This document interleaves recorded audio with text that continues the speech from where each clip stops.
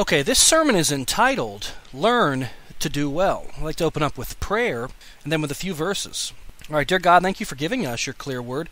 Thank you for allowing us to see what it says. Bless the listeners, I ask all this in Jesus' name. Amen. Psalm 65 reads, Praise waiteth for thee, O God, in Sion, and unto thee shall the vow be performed.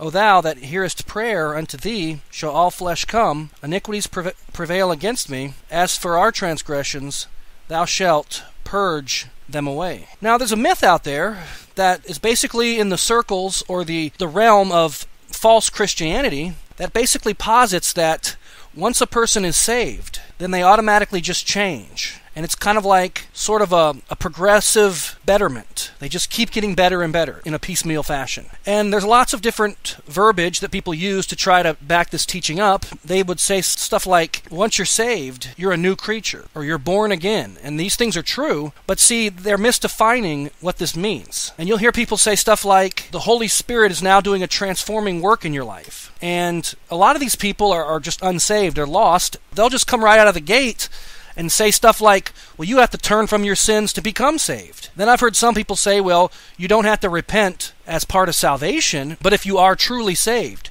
you will repent. It's like you have some type of a new nature or some type of a new predisposition to just start living right. And this is all a bunch of garbage. Every single last bit of this stuff that's being taught is 100% false.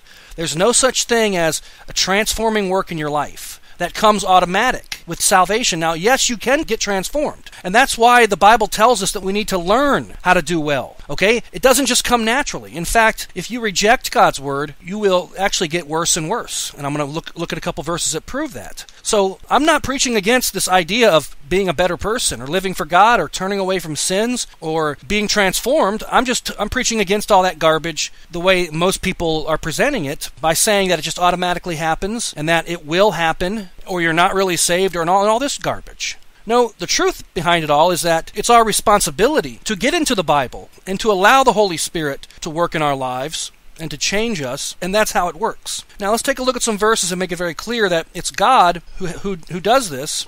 Turn over to Isaiah chapter 1. Let's take a look at verse 2, and it reads, Hear, O heavens, and give ear, O earth, for the Lord hath spoken, I have nourished and brought up children, and they have rebelled against me. So right there, we see that God is commanding people to listen to His word. And how do we do that? We do it by reading His word. Okay, now let's take a look at verse 17. It tells us, Learn to do well, seek judgment, relieve the oppressed, judge the fatherless, plead for the widow. So we see right here that doing well is learned, it's taught, and it has to be something that people are being disciplined in doing. And it doesn't come automatically, as I've already stated, and that's why it's so important that we get into the Word of God and start learning it. Now, even with children, they need to be taught the Bible as well. Now, turn back to Proverbs chapter 22 and look at verse 6, and it reads, Train up a child in the way he should go, and when he is old, he will not depart from it. So, a lot of people are wondering why children become so seditious and so rebellious and so recalcitrant. The main reason is because they're not being trained up to go the right way, okay? That's why they rebel when they hit a certain age. So the Bible tells us right there that we need to be, training our children up. Otherwise, they will turn out to be very wicked and very unruly and wayward. Now let's take a look at a verse that makes it clear that people will get worse and worse. They will wax evil if they are not reading the Bible. And this is a fact, and this is why this teaching that says that if you're truly saved, you'll automatically change, and then the Holy Spirit's working on your life and all this. And they say it automatically, just happens. The reason why this is such a wicked teaching is because it doesn't automatically happen, and you're actually causing people to be living in delusionality and to believe something that's just not happening. It's like some type of prosperity teaching.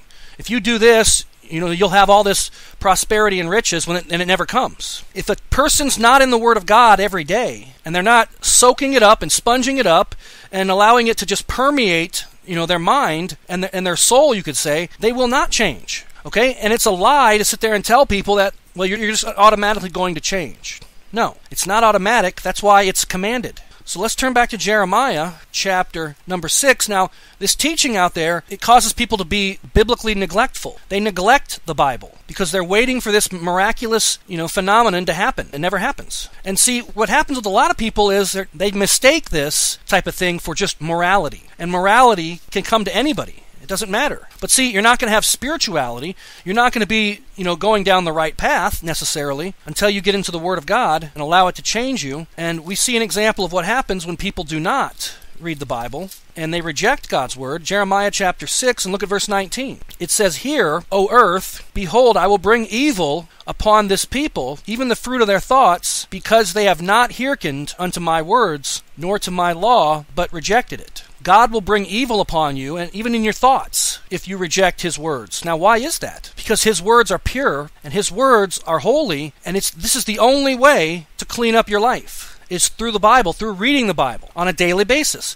And a lot of people, because of spiritual blindness or because of stupidity, don't realize this. They don't realize that the Bible has this type of an effect on people. Now, turn over to Romans chapter 1. Romans chapter 1, it tells us why God's Word has this effect. And see, we've seen it 100 times. People will act like they're allergic to the Bible, like they're getting ready to go into anaphylactic shock if you open it up. And I've heard people say, "Oh, you got the Bible? I'm getting out of here." I heard this one guy say that. And the reason why is because the person's wicked. This guy was lost, by the way, and the Bible is pure.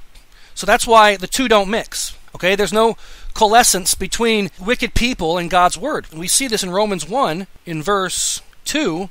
Let me start with verse 1. "Paul, a servant of Jesus Christ, called to be an apostle, separated unto the gospel of God, which he had promised afore by his prophets in the holy scriptures." The words in the Bible are pure and holy. That's why wicked, unsaved people a lot of times don't want anything to do with God or the Bible, because it's the exact opposite of them.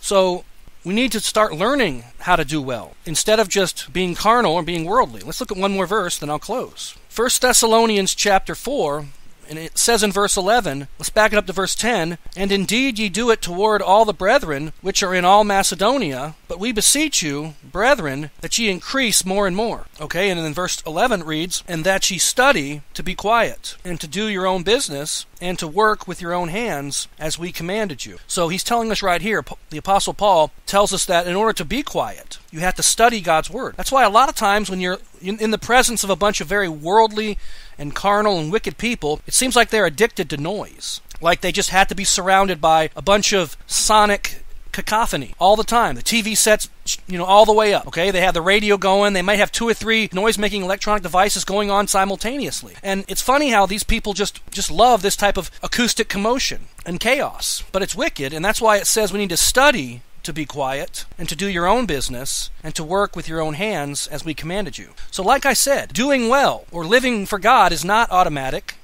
and it takes learning, it takes dedication, it takes preparation, and the main thing it takes is sanctification through reading the Bible and through learning God's Word. Okay, the Bible says in John 15, I'll close with that, it says in verse 3, "Now ye are clean through the word which I have spoken unto you." We're talking about a spiritual cleanliness, okay? That's how you get clean. It's through the Word. So that's all I have. Dear God, thank you for giving us your clear Word. Thank you for allowing us to see what it says.